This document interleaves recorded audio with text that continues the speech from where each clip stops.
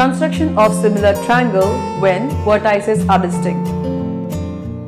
If we are given a triangle, then how can we construct another triangle similar to it? That's correct. We can apply the concept of similarity, which says two triangles are similar if their corresponding angles are congruent and corresponding sides are proportional.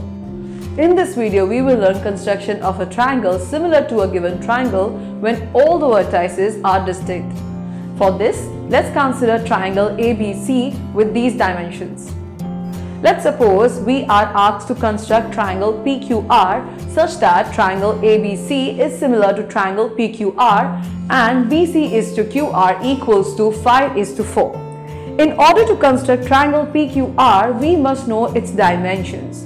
So we will first find the dimension of the triangle PQR. We have to construct a triangle PQR such that triangle ABC is similar to triangle PQR and BC is to QR equals to 5:4. As we know, triangle ABC is similar to triangle PQR, so their sides must be proportional.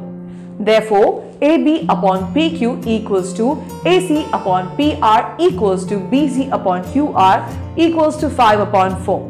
We know that the lengths of the sides AB, AC and BC, so plugging in their values in this equation, we can find the corresponding lengths of the side PQ, PR and QR like this. Now that we know that the dimensions of the triangle PQR, so we can easily construct it using a ruler and a compass. The resulting triangle PQR will be similar to the given triangle ABC. So this is how we construct a triangle similar to the given triangle when all the vertices are distinct.